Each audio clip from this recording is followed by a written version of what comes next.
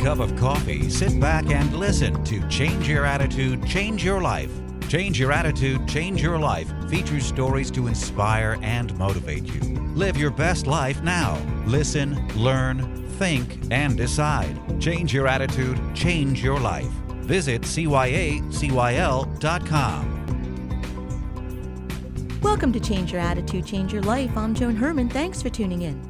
What would you do if you were able to create financial freedom that enabled you to follow your passion? Today's guest, Kate Northrup, did just that, and by the age of 28.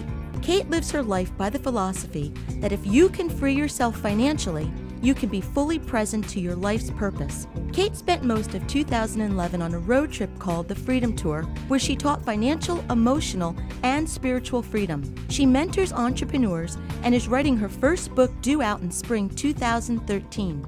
Welcome, Kate. Thanks so much for joining us today. Thanks for having me. Kate, as I mentioned in the introduction, you've been able to create at a very young age what so many people spend their entire lives trying to accomplish. And you say that you've never had a quote-unquote real job your entire life. So how is it that you were able to set yourself on this path, and what is it that drove you at such a young age? So I got started learning about finances, personal finance, at the age of 16 when my parents went through a divorce, and I really noticed how much financial upheaval came from that, and I made a commitment to myself to never be in the position that I saw my mom in, which was really having to get it together financially at midlife. And I just decided to kind of hop on the train of financial literacy right along with her and started reading everything I could, especially by Robert Kiyosaki and Susie Orman, starting when I was 16, and then started a business in the network marketing industry when I was 18. So it certainly was not a straight path. There's been many ups and downs along the way, but I did get an early start, so it left me more room for error, I suppose. Kate, the interesting thing is that you mentioned the ups and downs, and I think that is when so many people give up. So what would you advise someone to do when they're in the down cycle? When you're in the down cycle, I would advise to remember that baby steps and daily choices are actually what create financial freedom. It's not something that's created in a day. It took me 11 years or 10 years or so, and I'm still refining and still tweaking and expanding. And so it's the daily choices that we make to invest, to spend, to save, to increase our rates, to start a new business.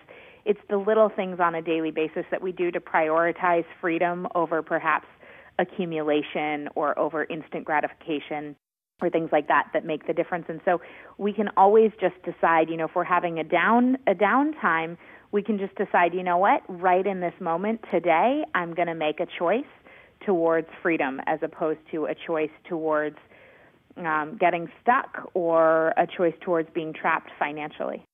Kate, so someone makes this choice toward financial freedom, and there are a lot of people out there that have done that, and they're working very, very hard, and they're doing supposedly all the right things, and yet they're struggling. I mean, it's a tough economy.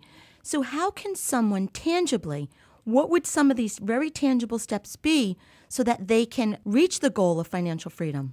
I'm so glad you said that, because working hard is not necessarily part of one of the action steps that I include in financial freedom. But Kate, and that's the thing that everybody thinks is the key to it all. If I work hard, I'll achieve it. And exactly. That's not it, as you're saying. No, it is not it. Putting your nose to the grindstone, there are times for that, but just putting your nose to the grindstone alone can often keep you spinning your wheels. I mean, a car stuck in the mud looks like it's working really hard, but it's not going anywhere.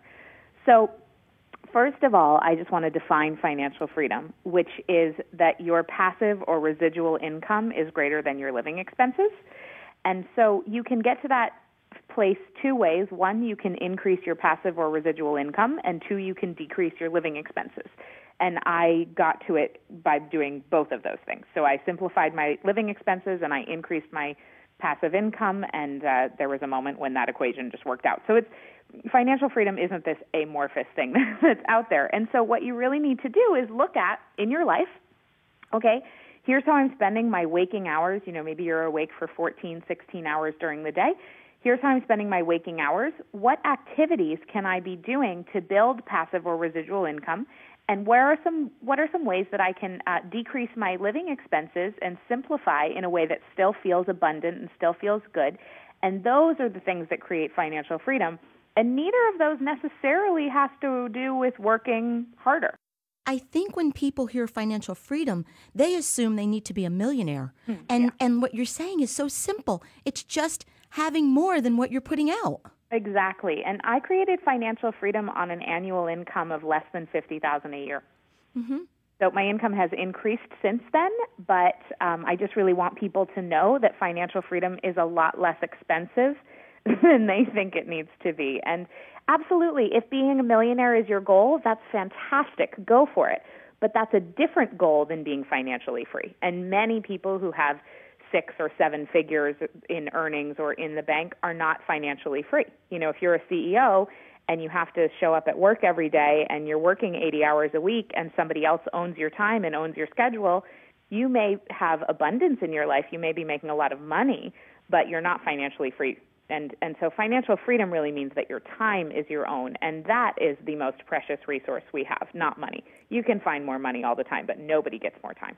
Okay, so the first thing that you advise is to earn more than what you're spending in living expenses. What is the next thing?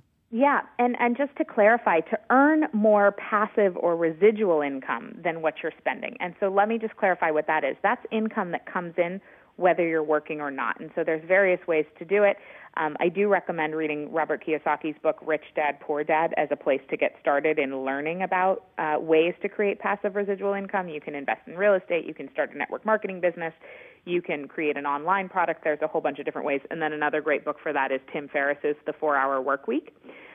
So once you figure out your method that you're going to start building, and perhaps it's on the side because you might be an employee right now and you need to obviously keep your job so that you can have income coming in, but you want to be building up your passive or residual income in some way on the side so that not all of your income is tied hours for dollars. So that's a very important distinction. And then after that, what I would recommend doing is really looking at, you can look at your past year's expenses or maybe even just the past month. And what I really recommend is going through and looking at which expenses and remembering the moment when you spent that money or remembering what you purchased and feeling into how does that particular expense make you feel.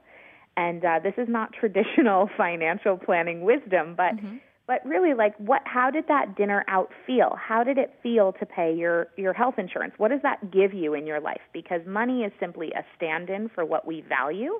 And so if we're spending our money on what we truly value, then everything gets into alignment and things work out much better. Versus if we're spending money on things that we think we should have or keeping up with the Joneses or things our mother thinks we should have or spending money because we want to try to look good, that's when your financial life gets out of whack, when you're not actually spending money on what you truly value. Kate, you work with a lot of people and you offer this advice in your mentoring. What are some of the common blocks that you find people have to putting what you're advising into practice? What blocks us? I think one of the primary things that blocks us is our own feeling of self-worth. And many times we'll be blocked from earning more income because we don't feel like we're worth it and we don't have the value lined up with that. So one of the things that I recommend you can do is start in a journal every night or first thing in the morning, just writing down 3 specific things that you value about yourself.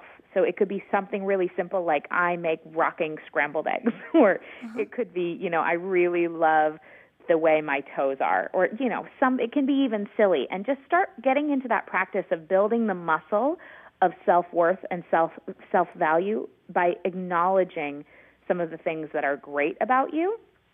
And then the next time you're in a financial situation where you're negotiating for a raise or raising your rates or starting a business or doing anything like that, that will actually kick in and you'll be able to increase your income in proportion to the way you've increased your self-value and the way you regard yourself. And Kate, that's very interesting because I don't think people really realize the impact that their thoughts and beliefs have on their earning ability. And it's huge. It's really important. In fact, it's basically the only important thing, because if our thoughts are in lack or in not deserving or in rich people are evil, right, because that's something a lot of us were taught growing up, if our thoughts are actually dictated by the blueprint that we had as a child and negativity around money, we will sabotage ourselves at every turn, and we will not be able to take the consistent action required to create financial freedom.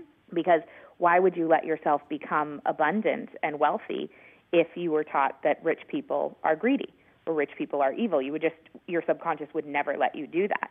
And so it's really important to begin with looking at your beliefs and your thoughts around money, and then take a look at your actions. Because if you don't line up your beliefs and thoughts, the actions will never make a difference. Kate, we've talked about our financial health and our emotional well-being. What about our physical health? Is there a connection? Absolutely. So the chakra system of the body, there are 7 chakras or energy centers in the body, and they have to do with different organ systems. And the second chakra of the body has to do with the reproductive organ system and the low back as well. So it's that area of the body. And the second chakra has to do with money, sex, and power. And so for women especially, until very recently, remember we only got the right to vote in 1929, so it was really recent. Mm-hmm. Until recently, women have only been able to wield power in the world through their sexuality. And so it's new for us that we're now able to wield power in the world through financial well-being as well. And I don't mean power over, right, because there's different types of power. There's the power over, which renders somebody else powerless, but there's also power that you can use for good, for positive change in the world, and that's the kind of power I'm talking about. So oftentimes when our energy is out of whack financially, we may be leaking our creative energy into a dead-end job or a dead-end relationship that really doesn't serve us, that we know is wrong for us, but we're staying because of the money for some reason, or maybe working on a business project that you started really because of the money, but ultimately you're realizing, it's not worth it because it doesn't feel like it's in alignment with your values. When we do those things, over time, it can actually impact your physical body, especially in the second chakra. And my mom, Dr. Christian Northrup, her work has been in this area, the second chakra, women's health. She wrote a book called Women's Bodies, Women's Wisdom, and she happened to meet Susie Orman, who wrote The 9 Steps to Financial Freedom and The Courage to be Rich and a whole bunch of other books. They happened to be on the Today Show the same day, and Susie said something really profound when they met in the green room, because they were having a conversation about their respective fields, gynecology and financial planning, which you wouldn't think would have a lot to do with one another. But what they found is, Susie said that what she had noticed in her practice was that if people had problems around their money, whether it was disorganization or not paying attention or issues around self-worth, they would affect their money first. And then if they didn't deal with them then, if they didn't get clarity, if they didn't start paying attention, if they didn't start really dealing with their money in a loving way, they would actually those issues would affect their bodies physically within about 2 years, because our money never lies. Our money is either there or it's not there. But within your body, we have a lot of self-healing properties, and so our body will continue to heal and heal and heal until finally the energy is out of whack so much that your body just really is trying to give you a wake-up call. To me, it's amazing, and I know people do not make the connection. And since you did mention it, your mom, Dr. Christian Northrup, was a guest on Change Your Attitude, Change Your Life. And if our listeners missed that episode, they can listen to it at cyacyl.com/podcasts. Kate, we need to take a break. Stay with us. We'll be right back. Change Your Attitude, Change Your Life now has a free monthly digital magazine that can be read online or emailed to your inbox. Each month, nationally recognized leaders in their field provide the information that you need to inspire and motivate you. We believe in a holistic approach to life, incorporating mind, body, and spirit. As philosopher Francis Bacon said, knowledge is power. Use the wisdom provided in the publication and apply it to your everyday life. Visit cyacyl.com for more information or to begin your free subscription. That's cyacyl.com. Welcome back to Change Your Attitude, Change Your Life. I'm Joan Herman, and our guest today is Kate Northrup, an expert at helping people create their financial freedom. Kate, before break, we were talking about some strategies that we can employ to achieve financial freedom, and you spent the past year, 2011, on a freedom tour. What was the goal of this journey, and what were some of the lessons that you learned along the way? I'm so so glad you asked that. One of the primary lessons that I learned is the value of simplicity and the value of spaciousness, both in my spending habits and in my schedule.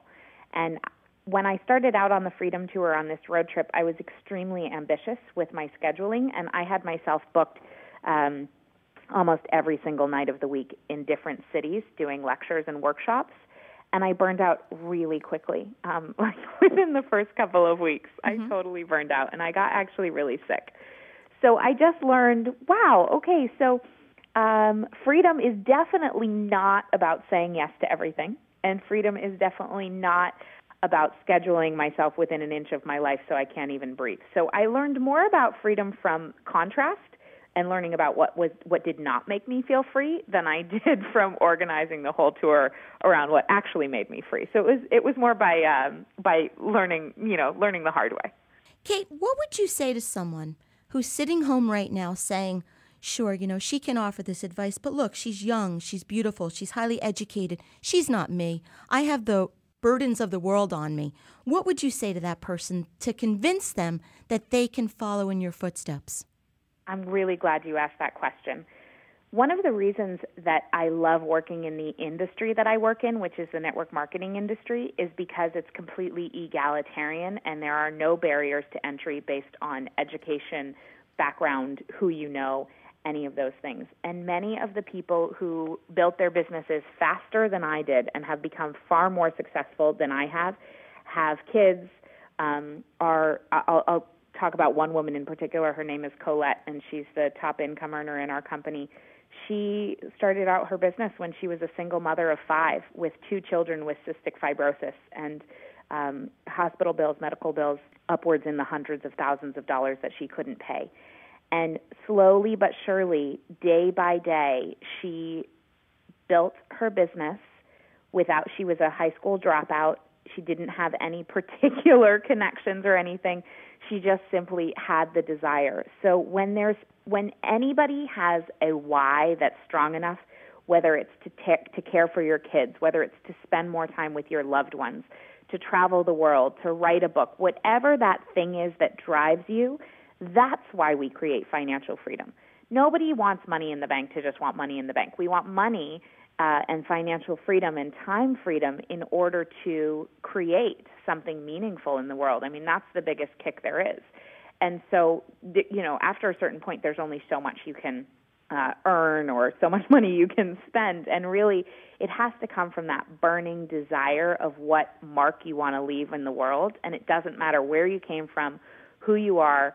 You have a unique gift. You're the only one like you, and the world needs what you have. And keeping yourself in financial ill health is not doing a service to anybody, especially your loved ones, your friends, your family, and the planet. So it's actually each of our duty to clear ourselves up financially and get into a place of well-being so that we can give our gifts to the world. Kate, where can our listeners go to learn more about you and your work? KateNorthrup.com. There's a great PDF I have there called The 5 Things You've Got to Do to Create Financial Freedom, and you can download that for free right there on the site. So again, KateNorthrup.com, or as always, our listeners can visit our website, cyacyl.com. That stands for Change Your Attitude, Change Your Life. While on our site, listen to past shows as podcasts, read the digital magazine, sign up for our mailing list, take part in the book club, and be sure to follow the show on Facebook and Twitter. Kate, once again, thank you so much for joining us today. You've provided a wonderful reminder that when there's a will, there's a way, and that it's possible for any of us to achieve the financial freedom that you have. So thank you for sharing your wisdom and your advice with us. Thank you. It's my pleasure. This is Change Your Attitude, Change Your Life. I'm Joan Herman. Thanks for tuning in.